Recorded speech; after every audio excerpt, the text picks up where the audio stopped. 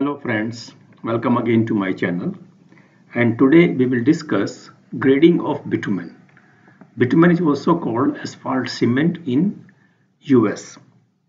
It is important for bitumen to be graded before it can be used in a construction project, and this grade is primarily based on the stiffness of the bitumen at predefined temperature.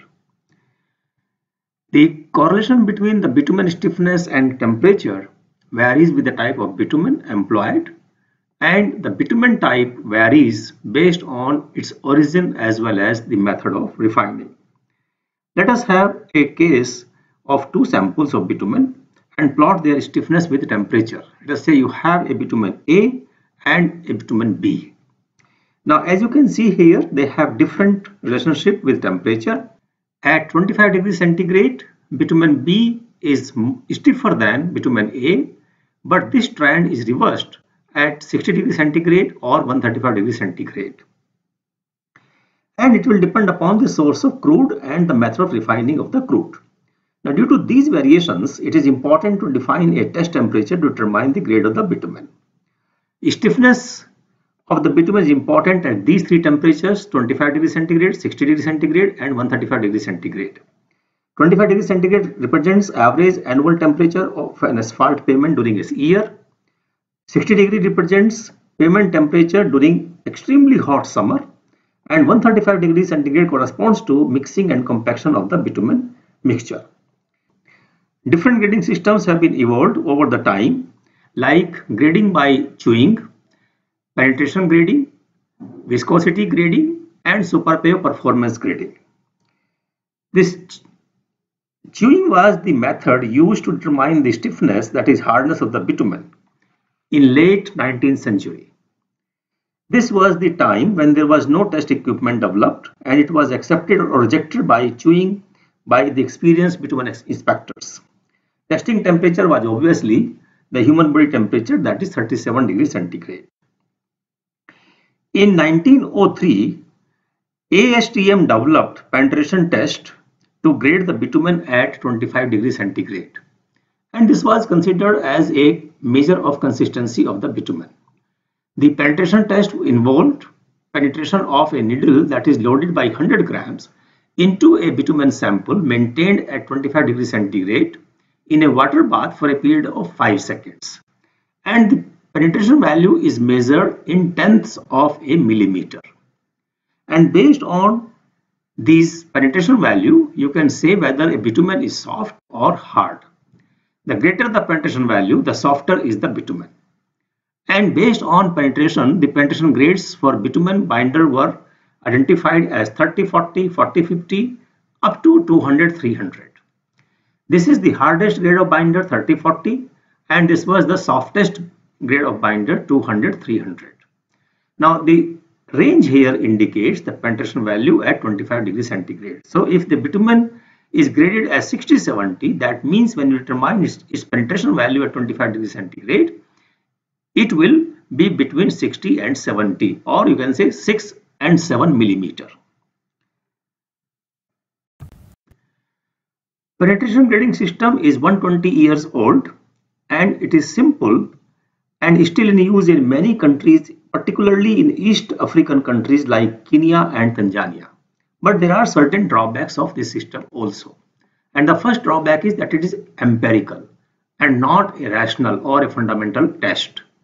It is not effective for polymer modified binders, and 25 degrees centigrade neither simulates high temperature performance nor the lower temperature performance of a binder.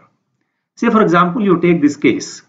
There are three binders A, B, C, and they have the same stiffness value at 25 degrees centigrade, and that is 65.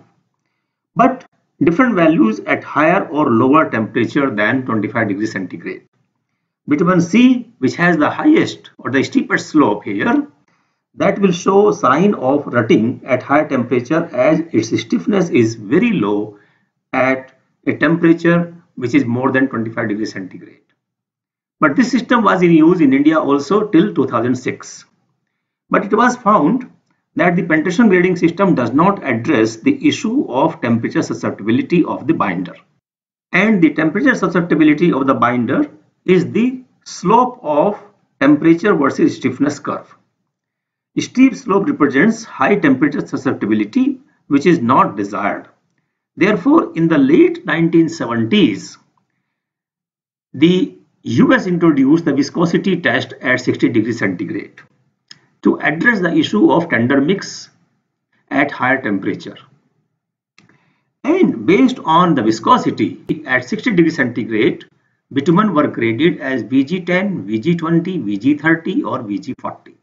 Now VG here stands for viscosity grade, and these are the grade 10, 20, 30, 40. Now each number here represents the viscosity. The lowest viscosity is 80 times these numbers. So the viscosity at 60 degrees centigrade, which you call the absolute viscosity, that is 800 to 1200 for VG10 and is 3200 to 4800 for VG40. Now this range is 80 to 120 times the grade of the binder. The penetration at 25 degrees centigrade, which is the annual average temperature of the pavement, is also retained in IS 73 2013. And each grade of binder has its own applications. VG10 is widely used in spraying applications such as surface dressing and paving in very cold climate in lieu of old 80/100 penetration grade.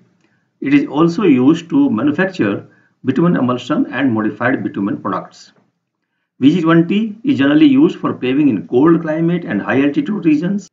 VG30 is primarily used to construct extra heavy duty bituminous pavements.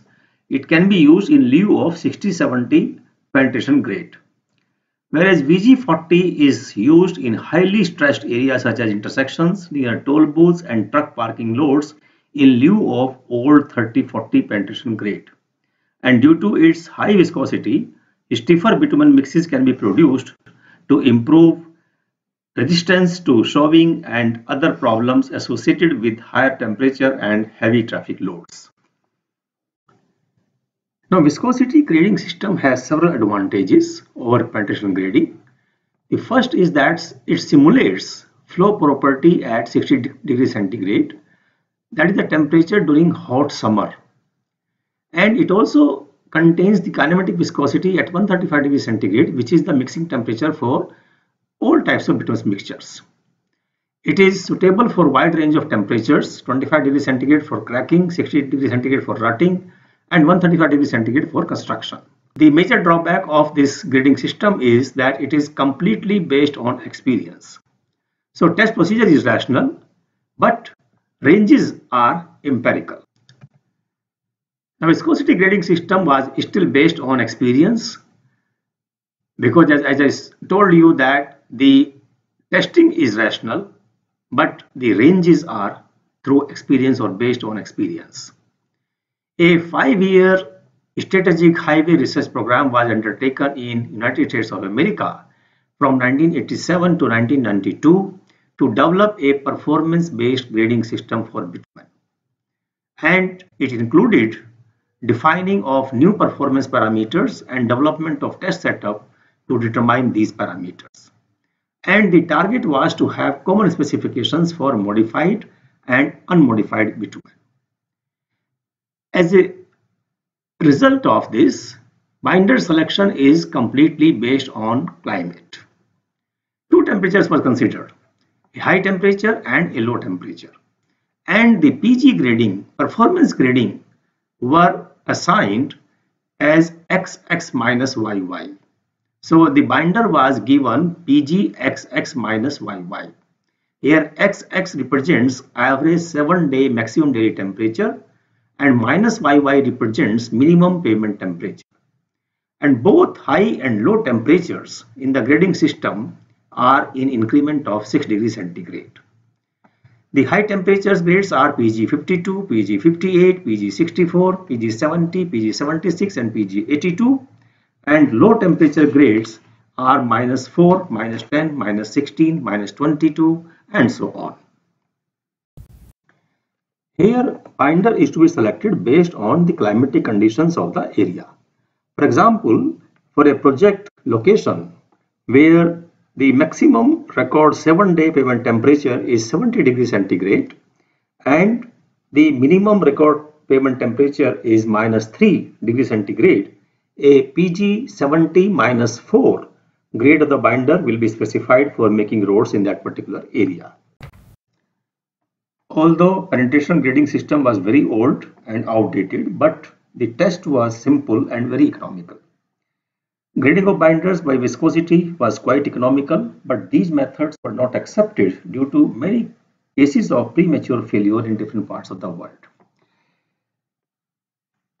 In Superpave Performance Grading System, tests and specifications are designed to eliminate or minimize 3 specific types of pavement distresses: rutting, fatigue cracking, and thermal cracking. And several equipments were developed under this program.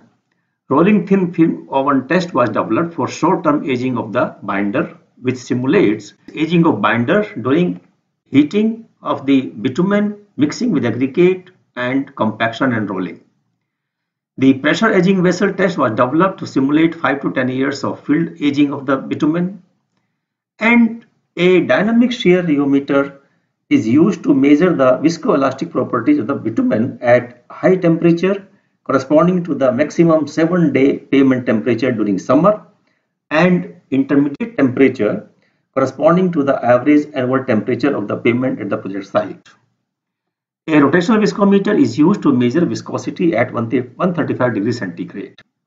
In DSR, 2 parameters are defined: complex modulus, that is G star, and phase angle. Phase angle indicates the elastic nature of the binder.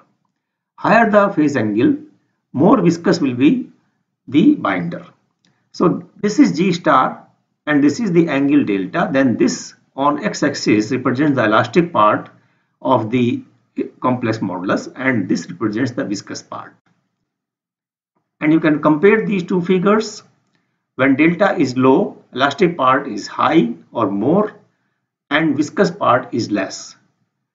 But when delta is more, then elastic part becomes less and viscous part becomes higher.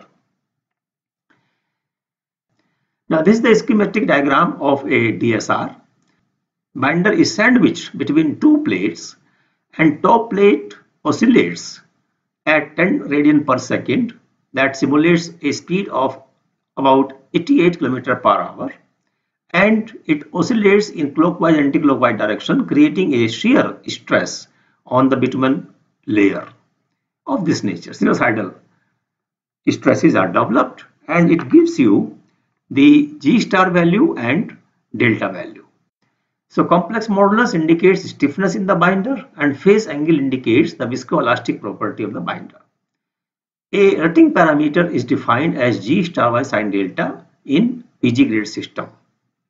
And for original binder, the minimum permissible limit of G star by sin delta is 1 kPa. And for short-term aged binder under RTF4, a rolling thin film oven, this value should be 2.2 kPa. The fatigue parameter is G star into sin delta, which is determined after long-term aging of the binder under PAV, that is pressure aging vessel, and maximum permissible limit of G star sin delta is 5 MPa or 5000 kPa. So to determine the X temperature, that is the high temperature of PG grade, we conduct test on original binder as well as RTFO aged binder. And for this, spindle in DSR is 25 mm diameter. And considering original binder, G star by sin delta at test temperature should be less than 1 kPa. And for RTFO aged binder, this should be less than 2.2 kPa. So temperature at which these two conditions are met, that is your high temperature or X temperature. For determination of YY temperature, minus YY temperature, the test is conducted at long-term aged binder, that is PAV aged binder, and a bending beam rheometer test is conducted to determine the minus YY temperature. It uses a small beam of bitumen which is simply supported and immersed in cold liquid bath, and that basically gives you minus YY temperature. So friends, thank you very much for watching this video. Here we have discussed different methods of grading of the binders and how they have evolved over the time. You can write your comments in the comment box.